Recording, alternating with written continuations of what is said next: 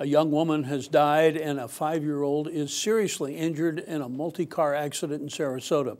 It happened at 4 o'clock at the intersection of Tuttle and 17th Street.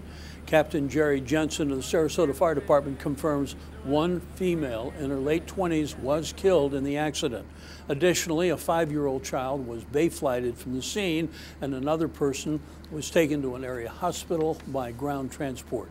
Northbound traffic has been rerouted on Tuttle onto 12th Street.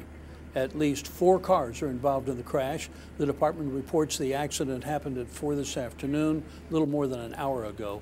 Stay with SNN for updates on this story.